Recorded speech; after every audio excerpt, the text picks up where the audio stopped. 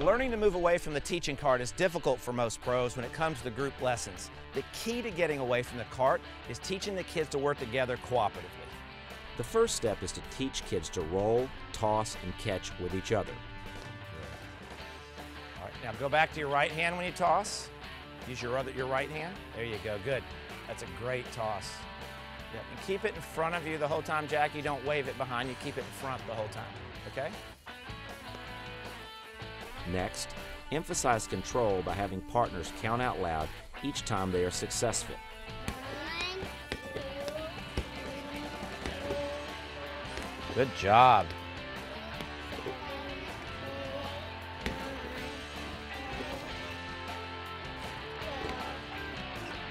Once players can rally, even more can be accomplished without the coach feeding from the cart. Notice how the coach is able to help players individually without stopping the entire group. Just over your bench, nice and easy. Good. That's it. Good. Go, go, go.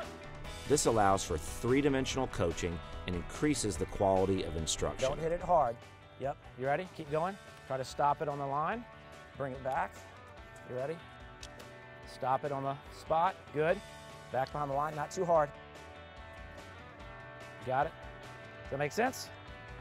When kids work together, remember, it won't be perfect.